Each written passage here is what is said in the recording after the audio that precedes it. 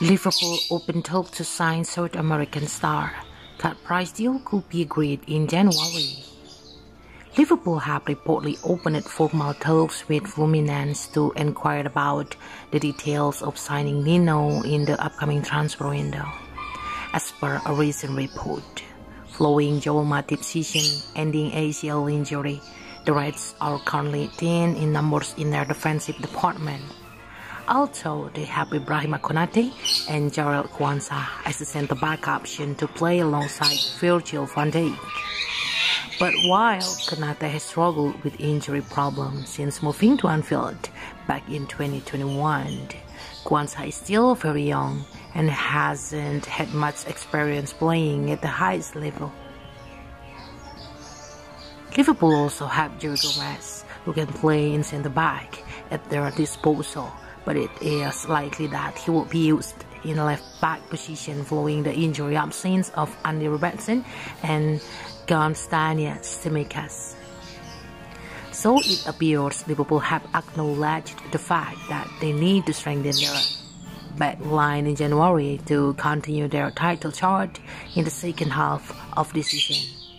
Nino to Liverpool. Now, according to a recent report via the Mirror, Liverpool have started to explore the market to sign a new defender next year and have identified Nino as a serious option. The report further claims that the Merseyside club have already made contact with Fluminense to inquire about the details of signing the Brazilian in the upcoming window.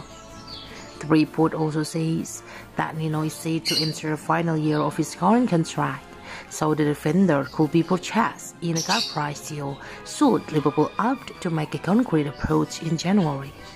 The 26-year-old has enjoyed stellar campaigns this term, helping his side win the Copa Libertadores trophy and also guiding Fluminense to the final of the Club World Cup before losing to eventual champions Manchester City.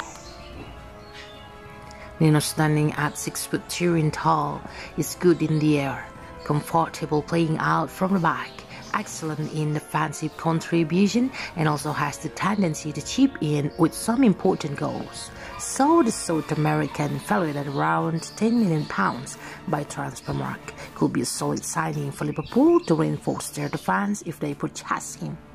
However, it is going to be interesting to see whether the Merseyside club eventually opt to formalize their interest in acquiring his service next month.